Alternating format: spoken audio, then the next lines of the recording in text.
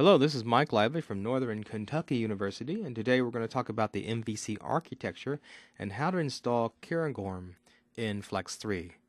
Now, the MVC model stands for Model, Viewer, and Controller, and the model encapsulates information from the database or an XML file.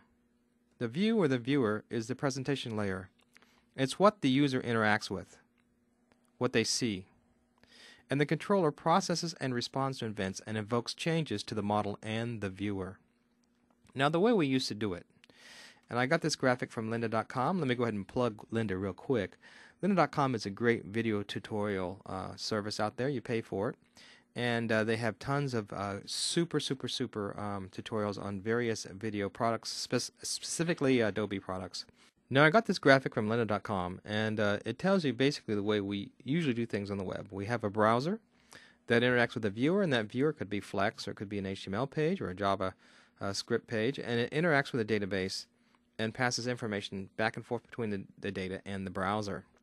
And that's great for like small web pages, no problem with doing it that way. But when you get larger and you build more robust systems and you go on an enterprise level, you actually want a better way of doing things, and the MVC architecture definitely is a better way of doing things.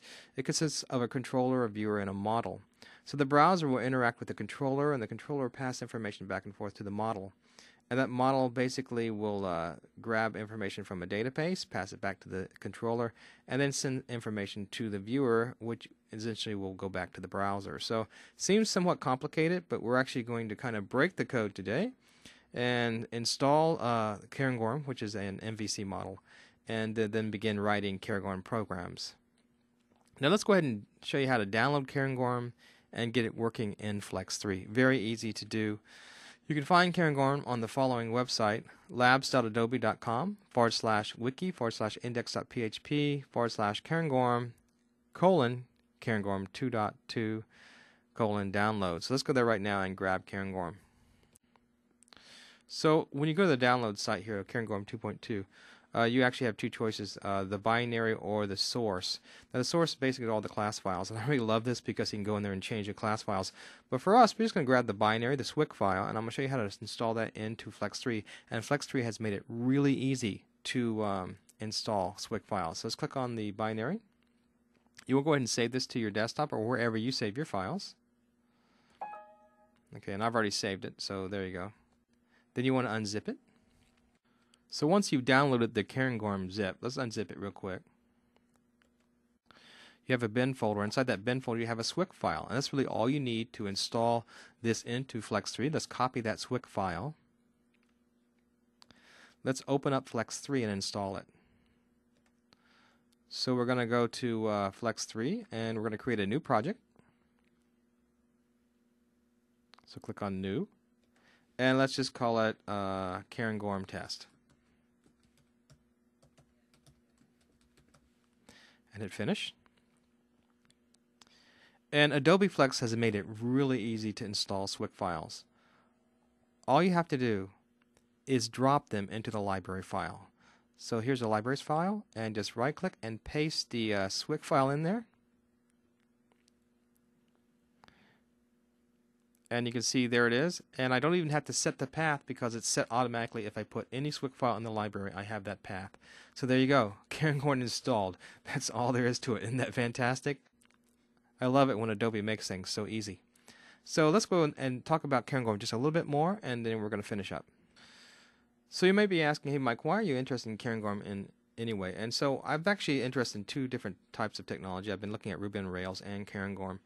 And one of the problems with Flex is that the components don't easily talk to each other. If you're working with small applications, that's great. But as your application grows and becomes more robust, you need a way of basically centralizing or putting all the data in a central place. And that's many times what's called dry.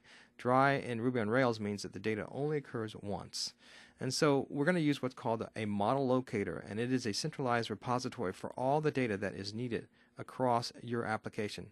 Your data will exist inside a singleton class. The class can only have one instance of itself. Now, there's a great place to go to the web to get some great tutorials, video tutorials on Cairngorm, and that is David Tucker's blog. So let's go to his blog real quick.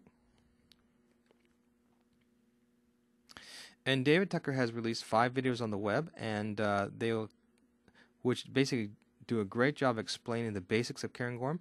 I'm going to go to the Cairngorm Part 1, since we'll be using this during this tutorial series. And this is basically getting started, and he talks about that singleton class and goes through great detail. We'll basically be copying this code and applying it to a more advanced example. And he actually does a video tutorial, so click on that and watch that video. And then there's a download, so you can actually download the source code and get it running in your Adobe Flex project. I've actually done that. I've got one of his projects running in Flex right now, so let's take a look at that project. So I'm in Flex 3 right now. I'm going to demonstrate one of David Tucker's first examples. We called it test application here. Let's go ahead and run that. And it's a real simple example, but it illustrates Cairngorm really great. I'm going to come along here and type in my name, Lively, first and last, and just add a person. And it sends the information from basically this component, which basically is an entry component, to a list architecture. So let's go ahead and show you how the program was constructed. In the org.flexhacks.cairngorm test, there's a model and there's views. Now the model is a singleton class. So if you click on that, you'll see the class, and we'll be using this in further examples. And go to David Tucker's site, and he basically explains this line by line. And we have the views, and these are separate components. And you can see that was the one component where you have the name entry, and the other component is the list component, basically where the lists are added.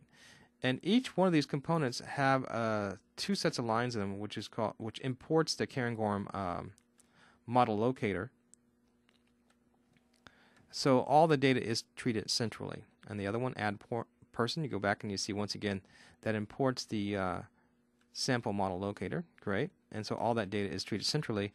And then if we go back to our test application, see once again the same lines, the import org.flexhacks.cairngorm.test.model.sample model locator is there, and basically all that data is handled by that import statement. So, and it's really a great architecture, and it allows you to go more robust. And we're definitely going to be using this in the future on a number of applications that we're working on.